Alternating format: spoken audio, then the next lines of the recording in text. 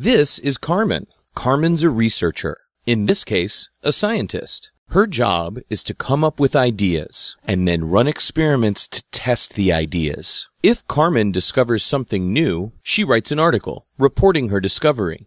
She then sends the article off to a scholarly journal, hoping they will publish it, and waits. After a few weeks, or months, she finds out whether her paper is accepted or rejected. If the publisher accepts the article, they include it in the next issue of the journal, along with several other articles by other researchers. Then they publish the journal and distribute it in print and online. Libraries, like this one, receive the journal because they've paid for a subscription, though nowadays it's usually an online subscription. Since the library has a subscription, it has access to many articles and issues from this journal. The library also subscribes to hundreds or thousands of other journals. Each journal publishes several issues a year, and the library has access to many years' worth. And with several articles in each issue, this adds up to millions of articles available to the library's users.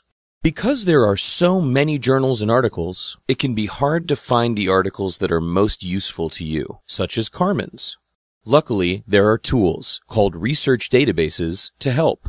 The makers of the databases also get a copy of these journals. They split each journal back into its individual articles and feed information about each article into a computer system. What journal it's from, the topic of the article, a summary, and more. Sometimes this even includes the full text of the articles. Your library pays for access to these databases so that you can search them for articles related to your topic. The database's search tools allow you to quickly find articles that match your needs, such as Carmen's article. You might also uncover other articles that are useful to you. This makes it easier to find the information you need. P.S. Just like there are many journals, there are many databases. Some will list Carmen's article and others won't. If you're not sure which database to use or about how to find articles effectively, ask a librarian.